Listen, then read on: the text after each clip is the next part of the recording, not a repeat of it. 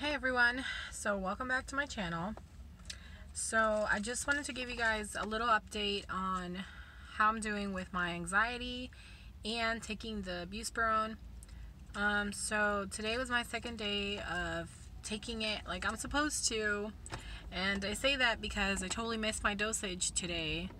I've been out and about with my husband and my child since right after I got out of school. We went to go eat and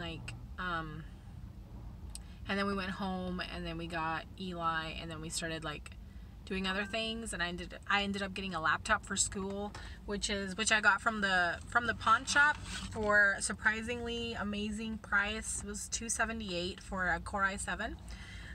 It's the HP ZBook 15U. But yeah, it's used and it works freaking awesome. So yeah, we got it for a really good price.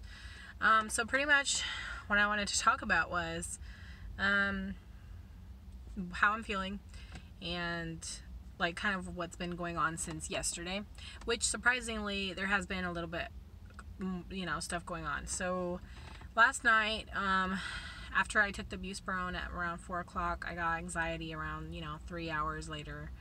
My anxiety built back up, and I decided not to take another one just because I'm trying to do just half of one in the morning and half of one in the afternoon and stuff.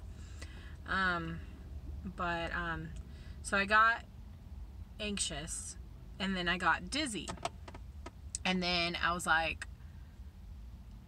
don't know why, but I had this idea. I was like, Alex has these drops. I forgot what they're called, but they're like these special drops you put in your ear, and they supposed to eat away all the stuff in there and stuff. And so pretty much last night I decided to do that because I just couldn't do it anymore with the dizziness, and so yeah, I was pretty dizzy, and I decided to do that. He did this ear right here. I laid down. He dropped 10 drops in there. I was supposed to feel some bubbly stuff, but I didn't feel any bubbly stuff at all. I just kind of felt like it just got clogged up with stuff, and I didn't hear anything anymore. From there, it was kind of clogged up. So I was like, oh man, I hope I didn't just mess up my ear, because I was afraid. I don't want to mess up my ears. So after that, we went to the bathroom. I rinsed it out with hot water with this little dropper thing.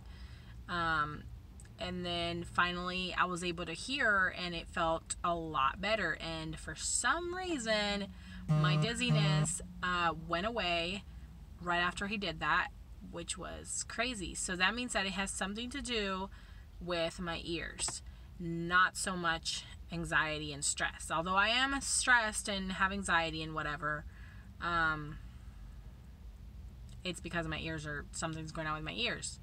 So today I am feeling something in this ear. I had a ringing kind of thing.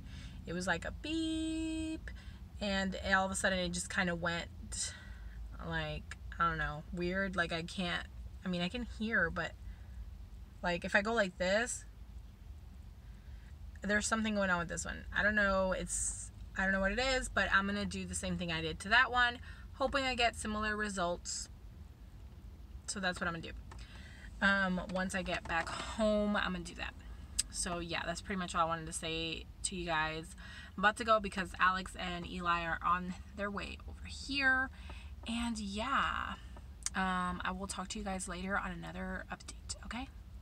Oh, and the buspirone is working pretty awesome. Just getting headaches and dizziness with it.